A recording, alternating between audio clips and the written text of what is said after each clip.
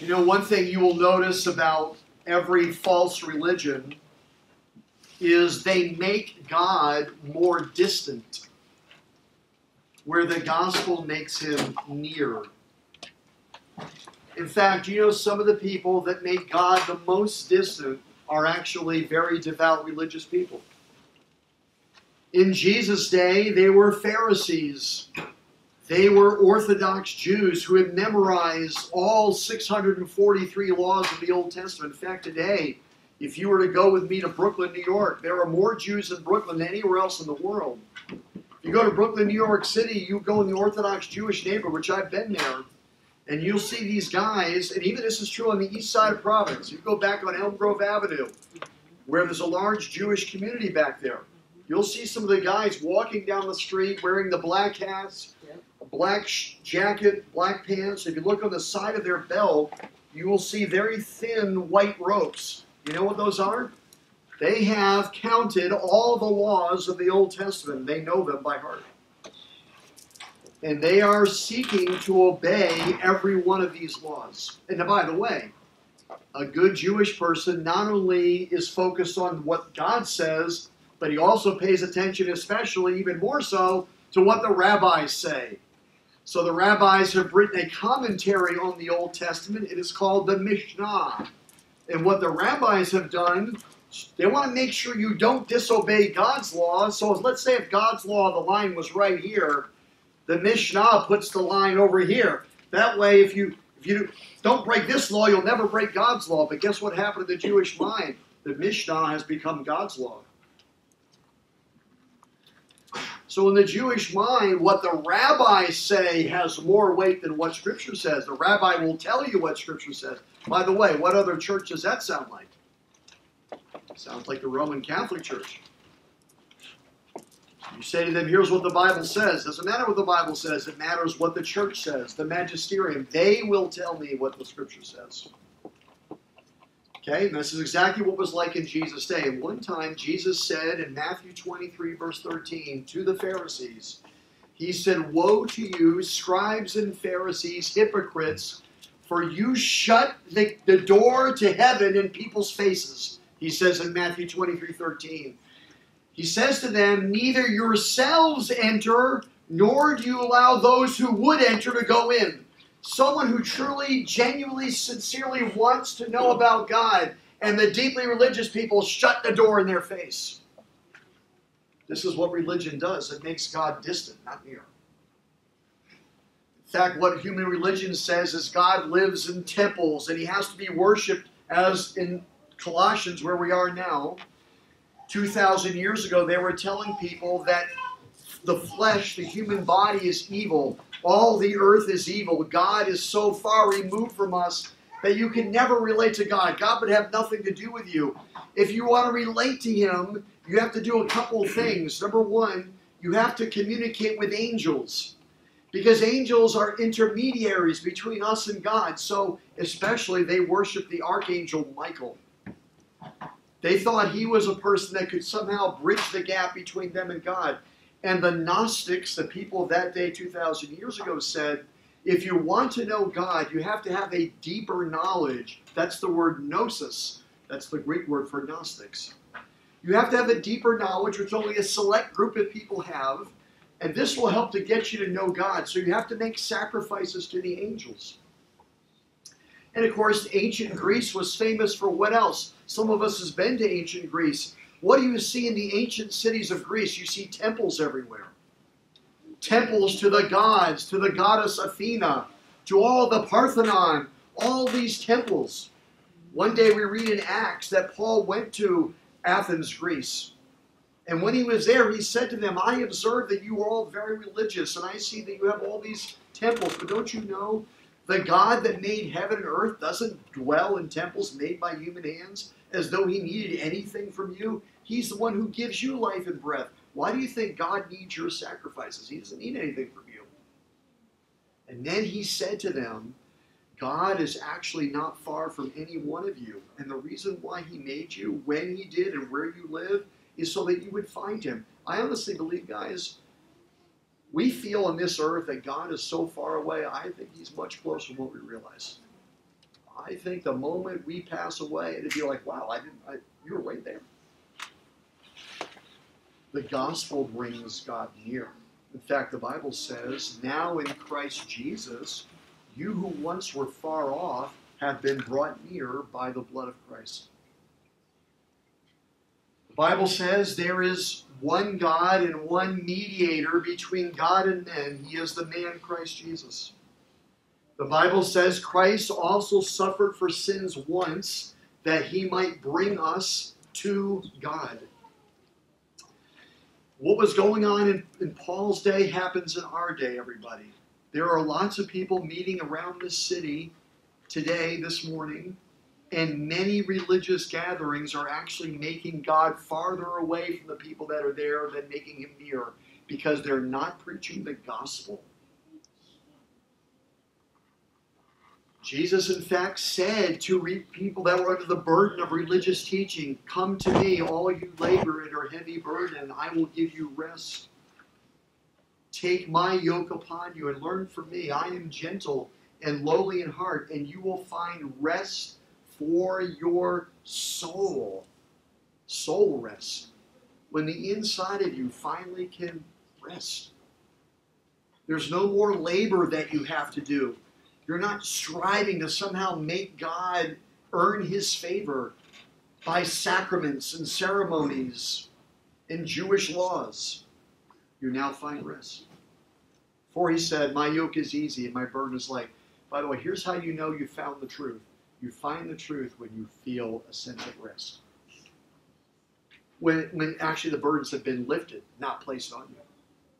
And you'll always notice this, guys, even people that don't really understand the gospel. Maybe they're Christians, but the way they teach to live the Christian life makes it feel they're placing burdens. They don't quite understand. And this is what Colossians is written all about. Is to show you, no, this is who Christ really is, and this is how you live the Christian life. You know, the Gnostics had two eras that they went way to this extreme and way to this extreme. One of the errors of the Gnostics was they taught everyone, because matter is evil, almost being human and by itself is being evil, just being a normal human being. If you want to make God happy, you have to live an ascetic life, which means you submit yourself to rigorous self-discipline. You avoid all normal human pleasures. You live in poverty. You separate yourself from all people and just try to get through this life. Try to avoid any temptation in the world and go live somewhere to hide. That somehow God would be pleased. I told you guys, one time there were some of us, this is the late 1990s when I was a youth pastor. And we went to Montreal, Canada, and there's this beautiful, beautiful cathedral there in Montreal, St. Joseph's Oratory, and very famous in the Roman Catholic religion. And I remember it was a beautiful sunny day and getting out of the van we were in. And I remember seeing this elderly lady. She was on her knees. Now, I don't know how many steps. I mean, there were over 100. Over 100 of these concrete steps going up into the entrance of this cathedral. And this woman is climbing the steps on her knees. Her knees are bleeding.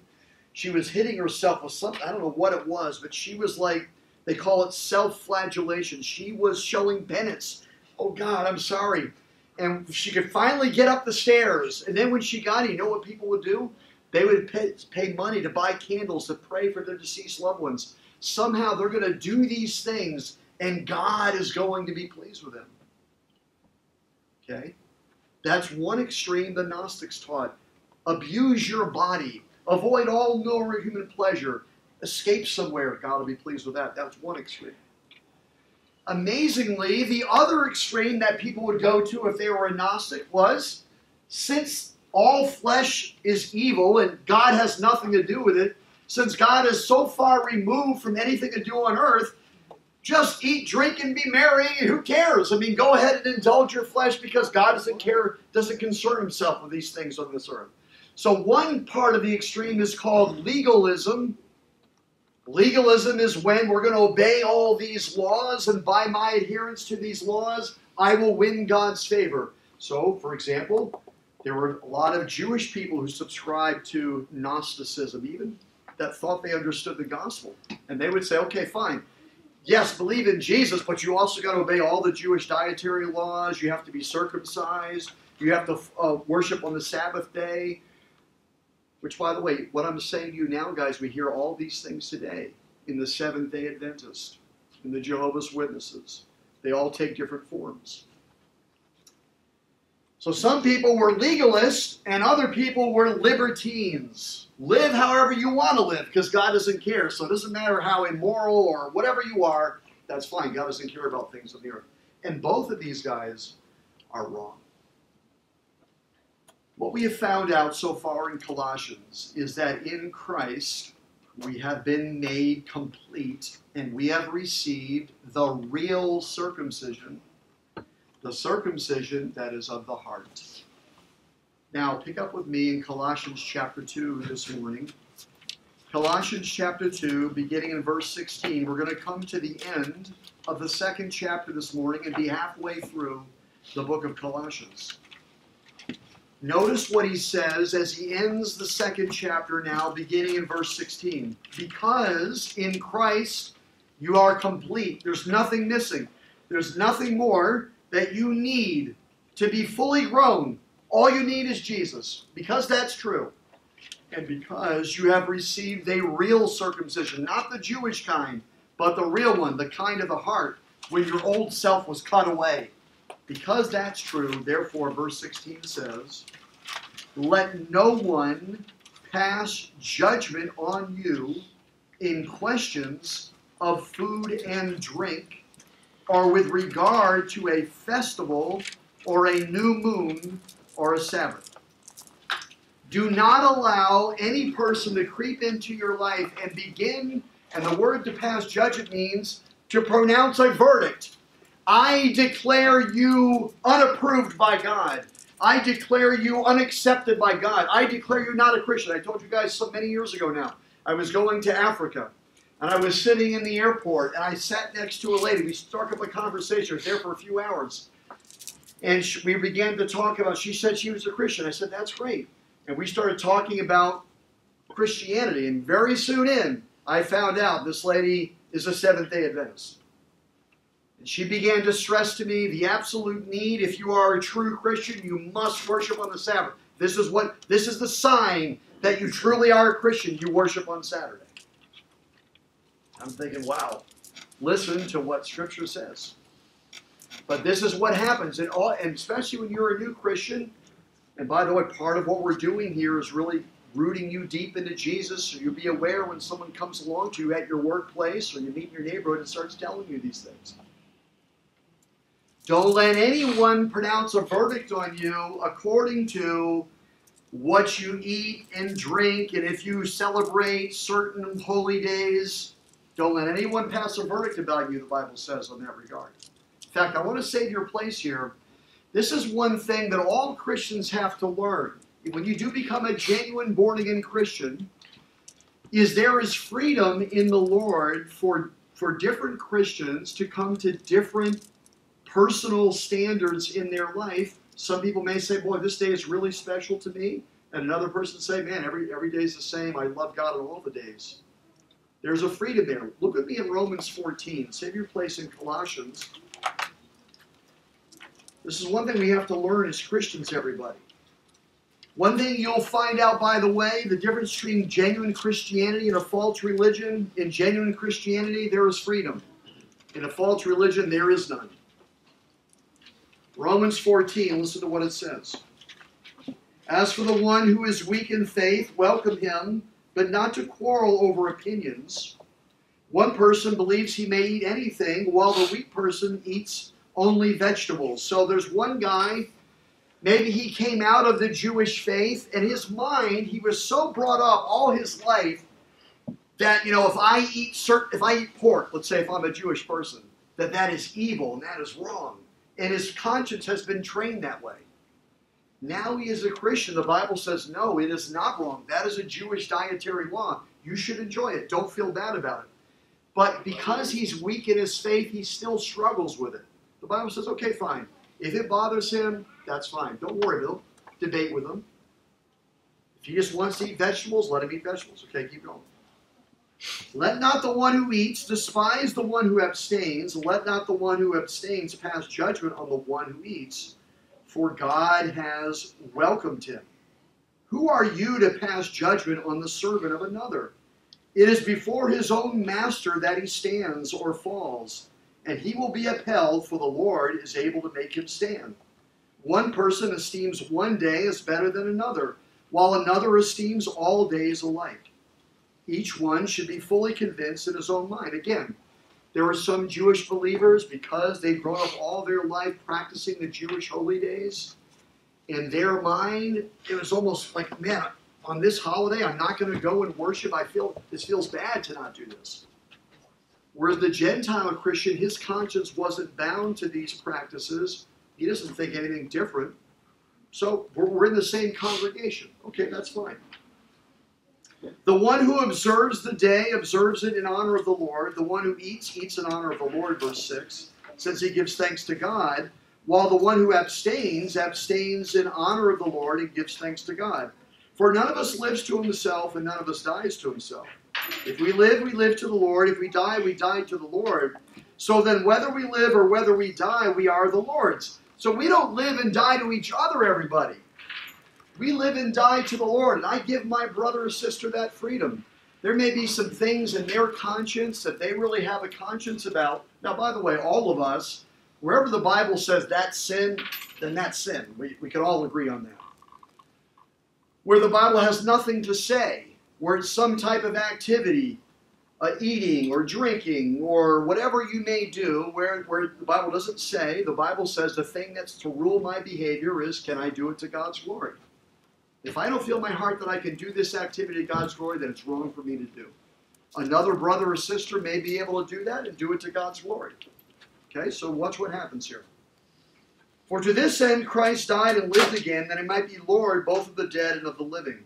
Why do you pass judgment on your brother? Or why do you despise your brother? For we will all stand before the judgment seat of God. For it is written, as I live, says the Lord, every knee shall bow to me, and every tongue shall confess to God, so that each of us will give an account of himself to who? To God, not to your fellow Christian. So it's wrong for a fellow Christian or a religious person to sit in judgment on you. You're not going to give account to them one day. You're going to give account to God, not them. That's not my place to take that position in another Christian's life. Therefore, verse 13, do not pass judgment on one another any longer, but rather decide never to put a stumbling block or hindrance in the way of a brother. Now, guys, like in today's world, sometimes you'll hear, for example, this would be, there are some Christians who really feel a real conscience and really feel bad about, for example, Halloween. Because they say it's involved in things that had to do, some of the roots of it are evil. Other Christians look at it and say, well, I know, no, Jesus rules over every day. There is no day, Jesus rules October 31st just like he does the 30th and November 1st. And it's fine for me if I'm just going to go out and enjoy and have innocent fun, that's totally fine. That's fine. You might have two brothers and sisters, they have one has a conscience, one, that's fine, they're both free. Give each other liberty. These are some examples. Okay, the Bible says, here's what we want to do. Do not pass judgment on one another any longer, but rather decide never to put a stumbling block or a hindrance in the way of a brother. I know, Paul says, and am persuaded in the Lord Jesus, that nothing is unclean in itself, but it is unclean for anyone who thinks it's unclean. So Paul says, I know that, for example, eating pork is totally fine. But if I invite one of my Christian brothers over to my house and I know that he really has a conscience about this bothers him, I'm not going to serve him pork tenderloin. Because in his mind, for him, it doesn't feel right. Okay, fine. I'm not going to hurt him. For if your brother is grieved by what you eat, you are no longer walking in love by what you eat. Do not destroy the one for whom Christ died. I remember one time, for example, another case, and a lot of times different Christians can come on different positions, is the drinking of alcohol. There are some Christians who feel a very strong because the Bible warns, and the Bible forbids drunkenness. That is a sin. And there are other places where the Bible says that wine is a gift from the Lord to be enjoyed, to make man's heart glad. And so, different person may be coming. I remember one time I was with a guy downtown. This guy was a brand new Christian. He had been all his life, all his adult life, really struggled with the sin of drunkenness. He had to avoid alcohol. He could not be near it. It would trigger him. I remember one time going to lunch. There was a couple other guys there, and another Christian guy was there, and we're sitting at lunch, and the guy orders a glass of wine. And I spoke to him afterwards. I said, I really want to caution you in the future. I don't think that was wise to do for the sake of this brother, because for him, really, in his own heart, he has such a strong feeling about it. Let's not hurt him. And the brother responded, great, so I'll make sure. That's the kind of thing we're talking about, what Romans is saying. We want to make sure that we are sensitive to where our brother or sister is. We want to love them. And we don't want to put something in their life that's going to make them stumble. Bible says, so in verse 16, do not let what you regard as good be spoken of as evil. For the kingdom of God is not a matter of eating and drinking. It's not what all these legalists say. The kingdom of God is, okay, I do this. There are people, for example, within Christianity, there is a segment within Christianity known as fundamentalism. Fundamentalism goes back about 100 years ago, and originally when fundamentalism started, these are considered the most conservative branch of born-again Christians. Fundamentalists 100 years ago began because they were insisting on the fundamentals of the faith, among those that God created the earth, that Jesus was born to a virgin, that Jesus is God. I'm talking the real fundamentals. Over time, there was a new group within Christianity that developed. They called themselves the New Evangelicals. The New Evangelicals, as a strategy, said, you know what, the fundamentalists they've left the academy, they've kind of separated themselves from the world. We want to get back in the universities, but to do that, we got to kind of tone down our separatism. And in some ways, they compromised some things that were fundamentals. But then over time, what happened was fundamentalists, in a lot of cases, became more associated not with the fundamental doctrines of the faith, but more on outward behaviors. So fundamentalists became associated with women always dressed a certain way. You never went to a movie theater, for example, because the reason why some people had a conscience about that, because they said, well, I don't want to support anything that give money to an organization that could use it to make bad movies. Well, then what happens is, if you're not careful, the human tendency is you start judging one another. Does this person dress the way I do? Do they eat what I do? Do they go places? And now I'm going to judge you based on whether or not you follow the same rules I have. Now, this is wrong. Scripture says this is not the way it is to be. Okay? The kingdom of God is not a matter of eating and drinking, but here's where it really is. Righteousness and peace and joy in the Holy Spirit. Whoever thus serves Christ is acceptable to God and approved by men.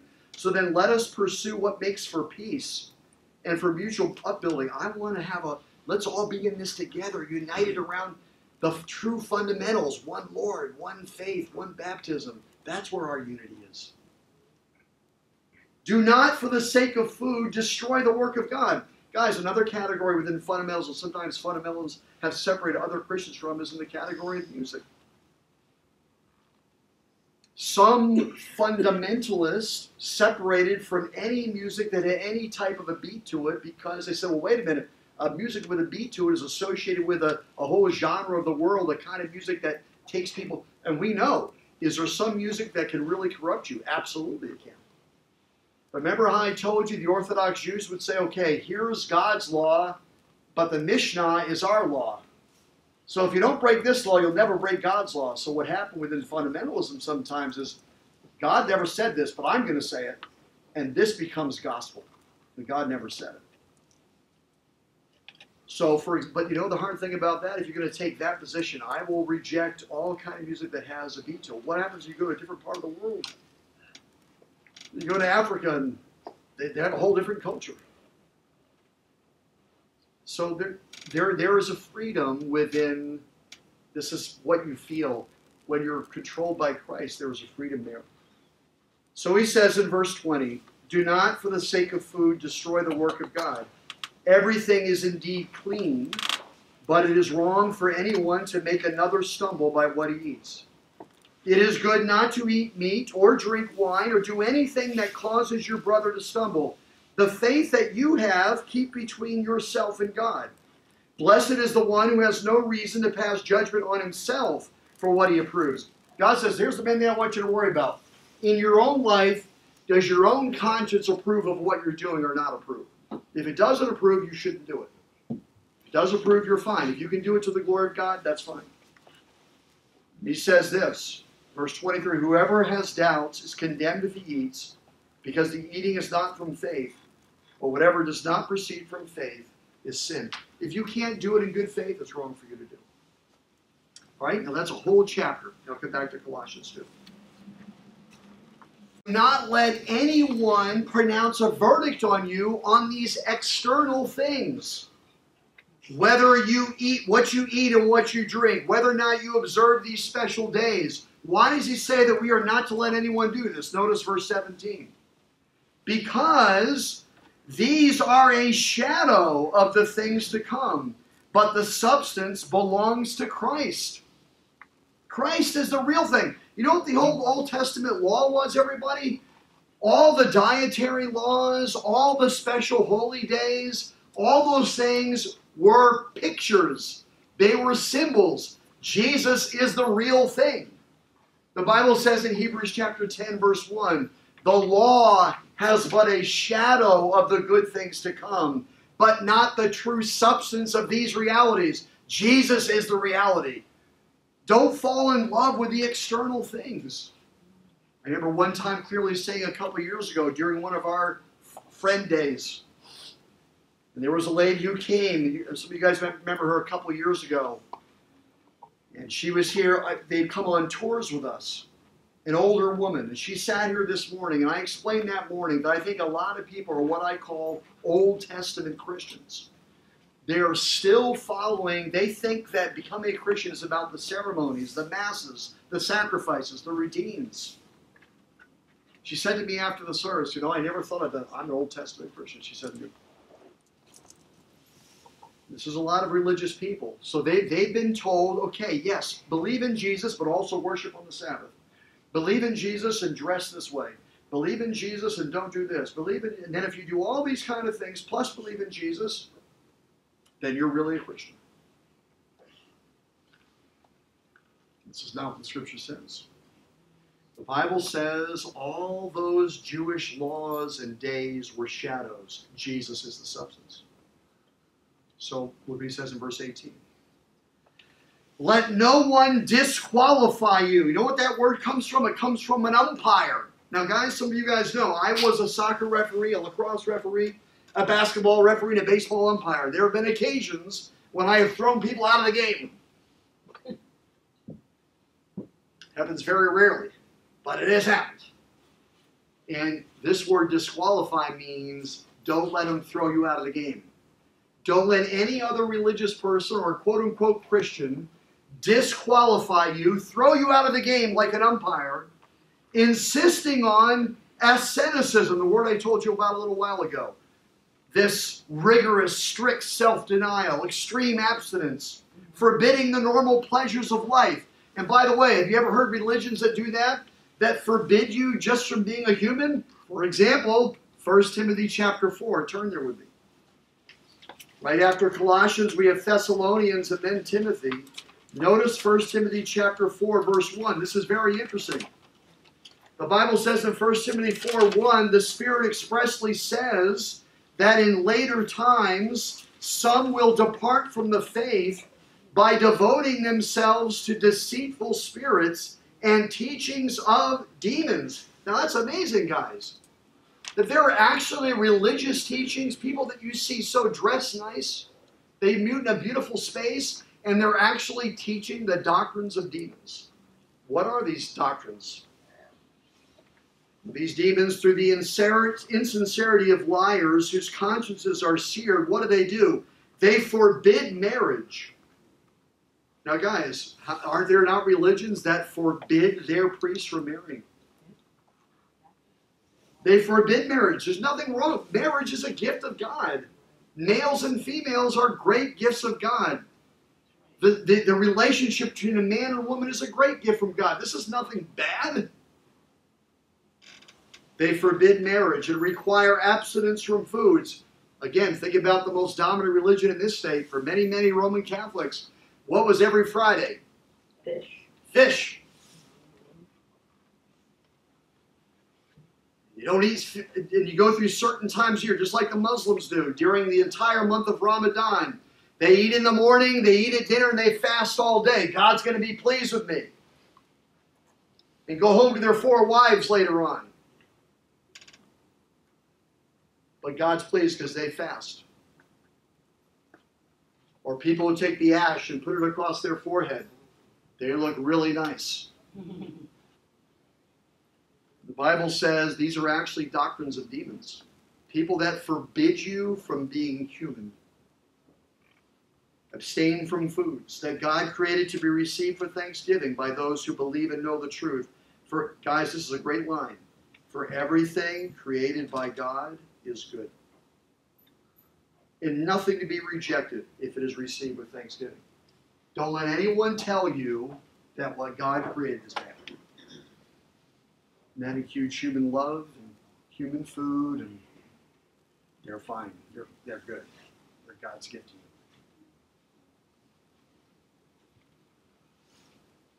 So he says back in our text, Colossians, let no one disqualify you insisting on asceticism and the worship of angels, going on in detail about visions. Gotta watch out. Someone says, I had a vision last night. Run for the door.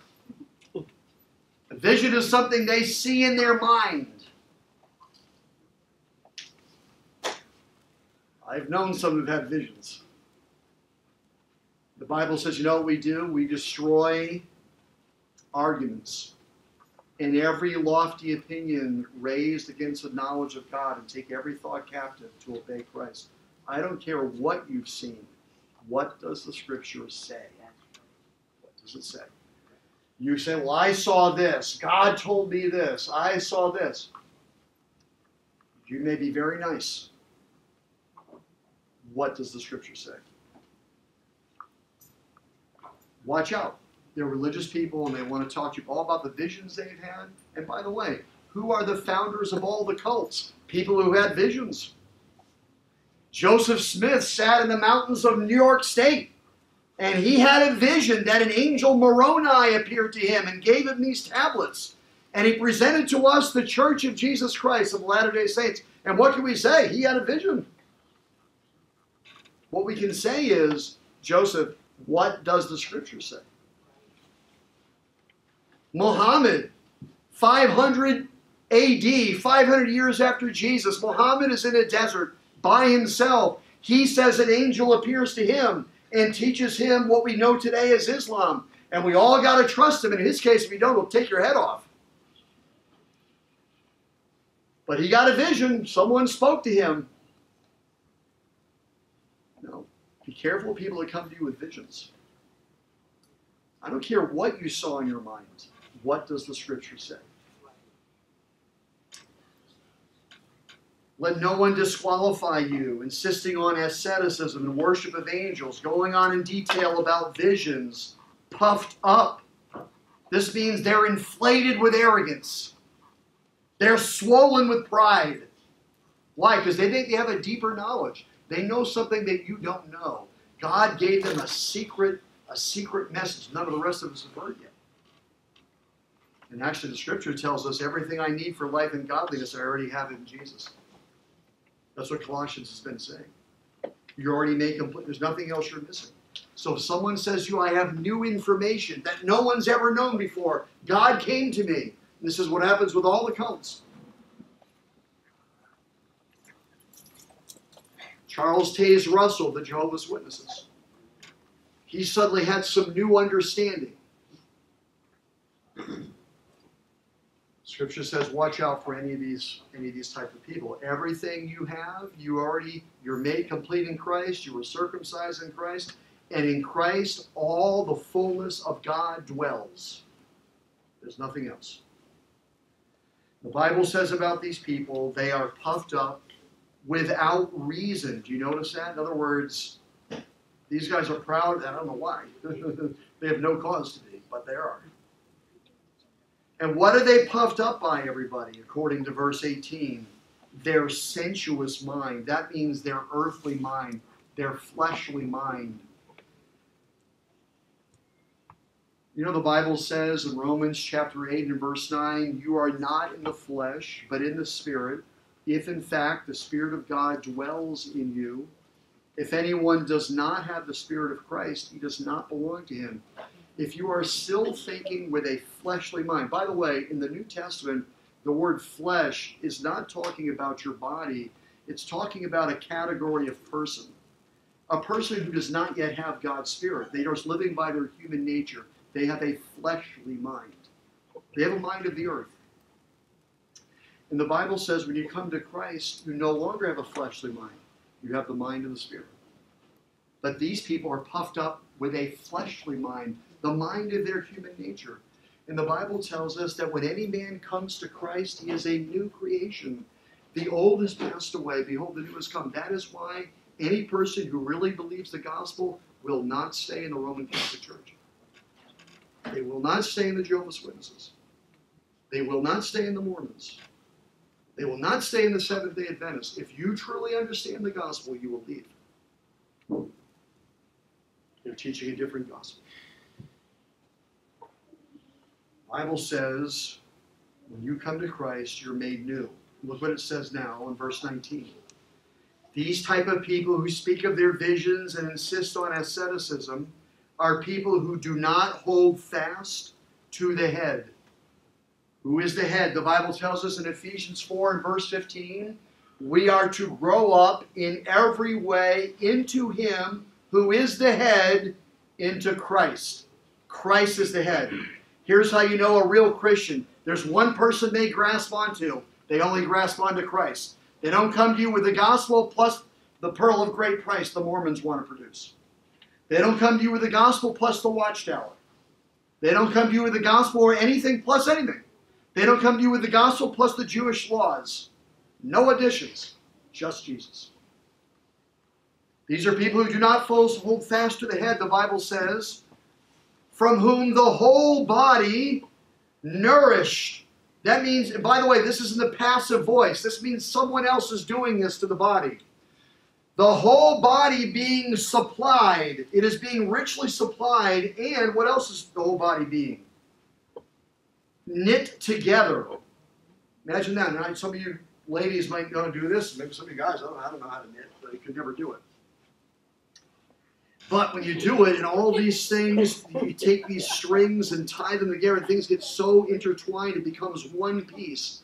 The Bible says that the head is doing this to the church. Jesus is knitting the church together. Think about that. Who is the great knitter of the church? Jesus.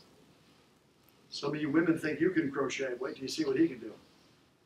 Take all the people together and bind them together in this amazing unity. Jesus is doing it. And Jesus is also richly supplying all the members of that body. He's bringing them all together. So we're all hanging on to Jesus. We're grasping onto Him. And while that's happening, He's knitting us together and supplying us with more and more of the parts that we need. And guess what happens at the end of that verse? We are growing with a growth that is from God. That's what we want, everybody. We want a genuine growth, the kind that God gives. Jesus said, abide in me and I in you. As the branch cannot bear fruit unless it abides in the vine, so neither can you unless you abide in me. I am the vine, you are the branches. Whoever abides in me and I in him, he it is who bears much fruit. For apart from me, you can do nothing. This is what Jesus said, what the whole New Testament says. What you want to do is one thing. Just Put your roots deep in Jesus. Get to know Jesus. Believe what he has done for you. Understand all that he has done and what he is doing for you right now. That's all you need. That's all you need. Don't worry about visions and all these rules and being ascetic and all those kind of things that these people try to get you to do. You want the growth that comes from God? Grasp onto Jesus. Verse 20 says, if with Christ you died to the elemental spirits of the world. Remember I told you last week, this is a word for like the ABCs of the world. The basic fundamentals of the way the world thinks. When you put your faith in Jesus, remember you died with him to that old way. The Bible says in Galatians 6 verse 14, but God forbid that I should boast except in the cross of our Lord Jesus Christ, by whom I was crucified to the world, and the world was crucified to me. On that day, I died to the way the world thinks. I don't think like they think anymore.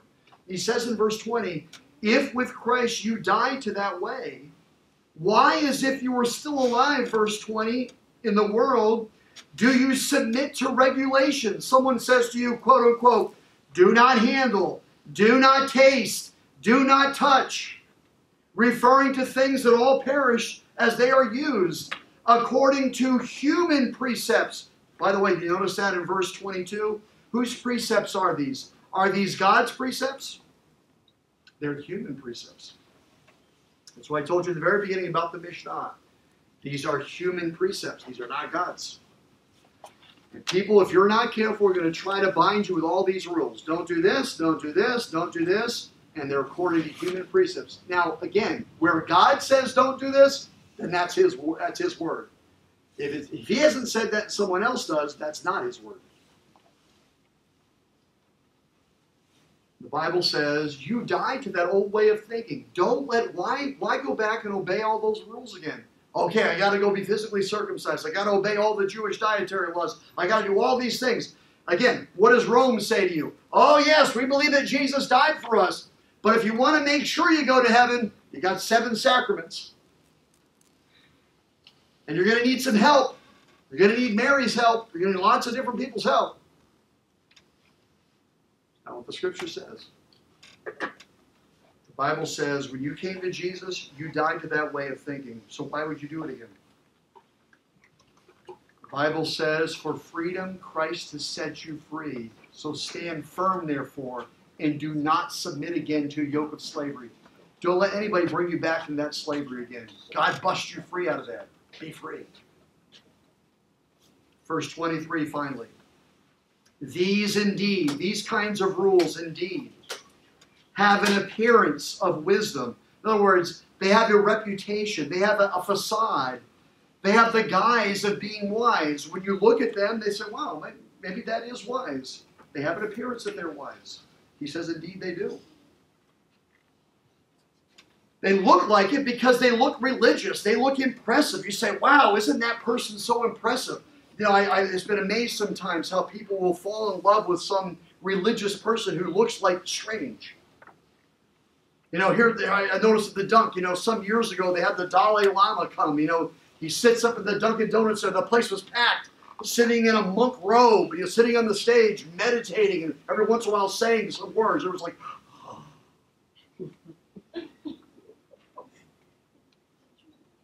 I remember some years ago, Oprah Winfrey had her guru on there. Some of you guys might have heard of him, Eckhart Tolle.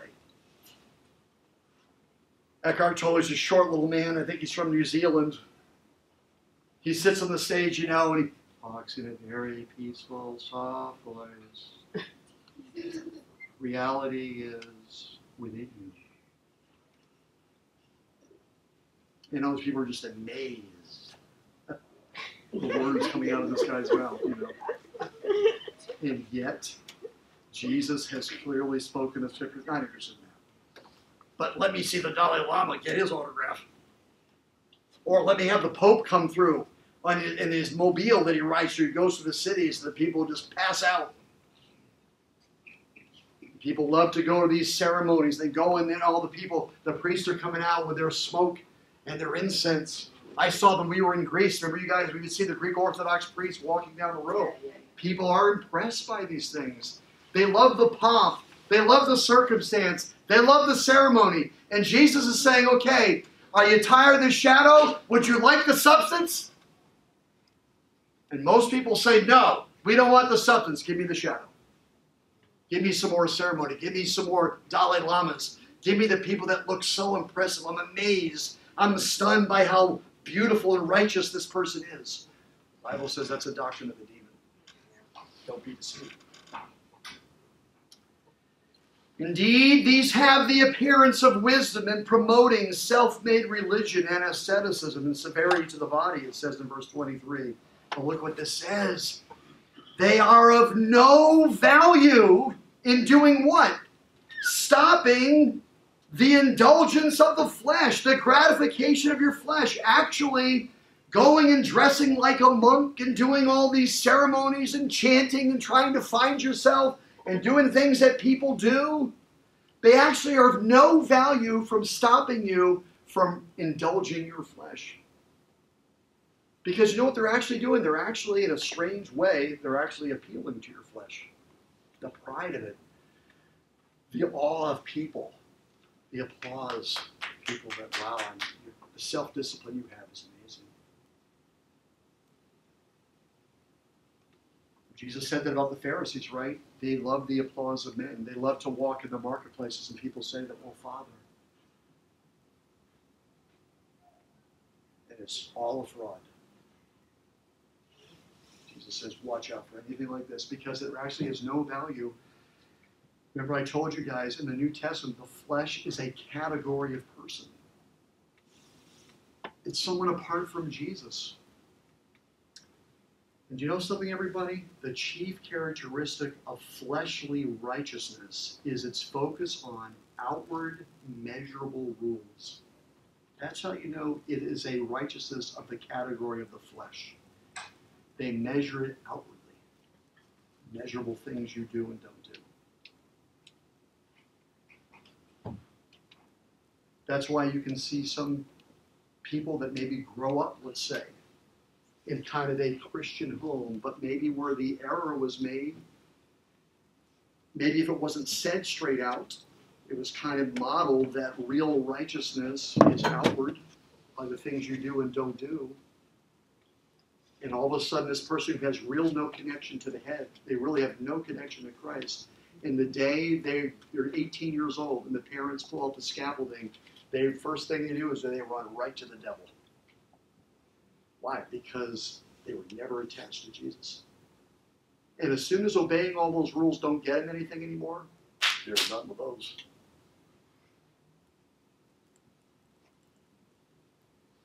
You know what the message of this passage is, everybody? Real righteousness is only in Christ. That's where it is.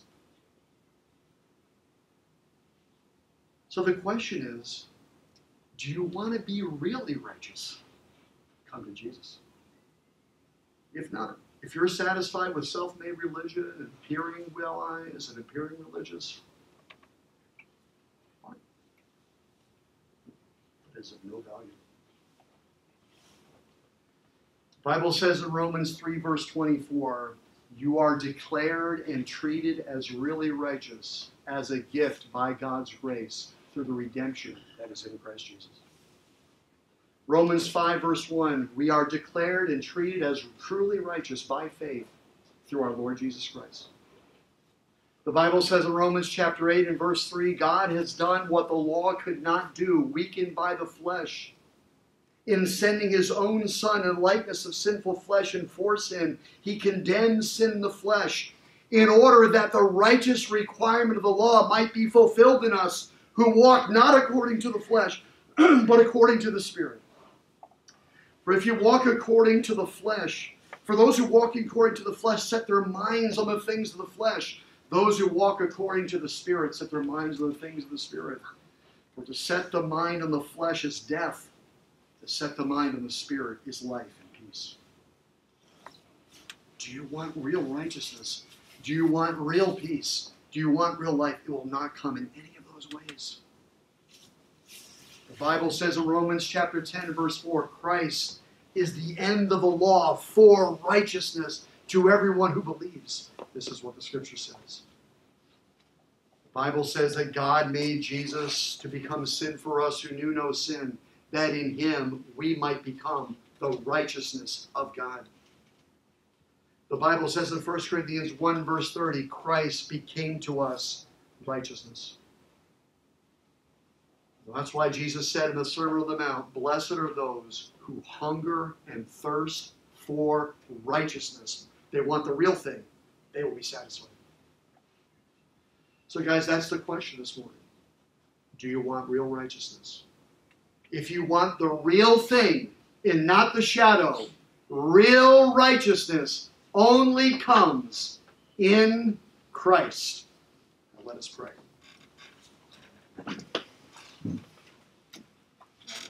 Lord, we pray that you would help us to want the real thing and not the fake thing. The righteousness which comes through faith in Jesus.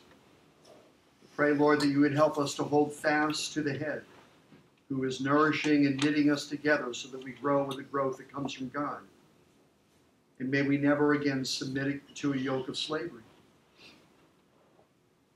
We pray, Lord, that you might help us all, as we have received Christ Jesus the Lord, to walk in him, rooted and built up in the faith and established therein with thanksgiving. I pray all these things in Jesus' name. Amen. Amen.